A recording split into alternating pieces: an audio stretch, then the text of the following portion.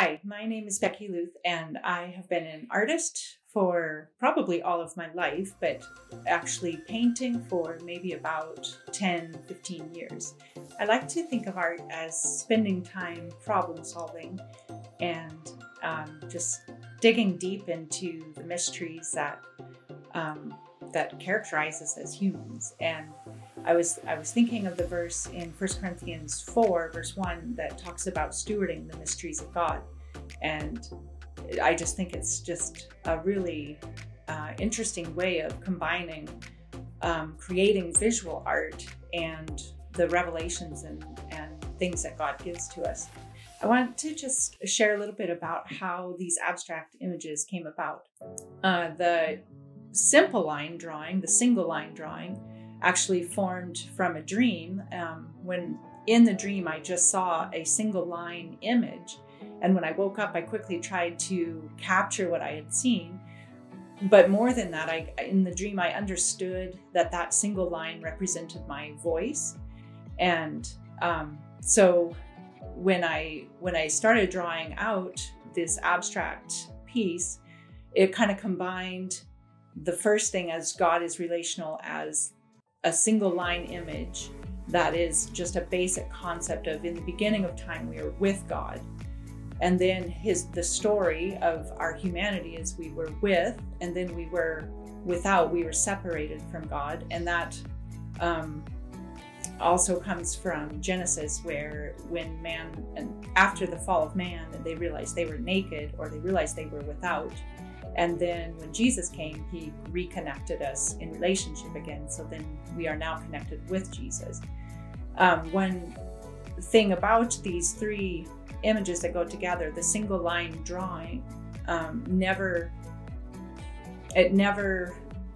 changes. It only changes form, but it still is a single line that is represented through each piece. So in the beginning, the one that is relational, that is also in the second piece. It just takes a different form, and it's also in the third piece and just takes a different form again.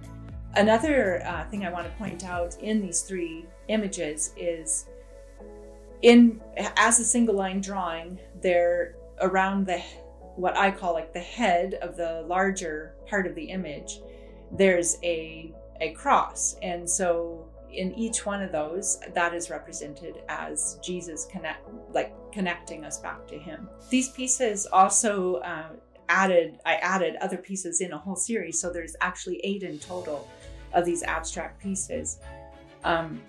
These 3 in particular, though, I just wanted to use as that storyline. And if you look at each one in the shape, there is like a heart, and that heart is also representing just that single line, but it changes form. So in the first one, it's upright and it's directing towards the left. And in the second piece, it goes upside down. And in the third piece, it goes off to the right. And specifically the one towards the right, often represents authority. And so the whole idea of this simple storyline is what God has done through Christ and for us as humanity is bringing us from the left side to the right side and placing us in a place of authority. And the last picture, that is God is, the characteristic is expressive.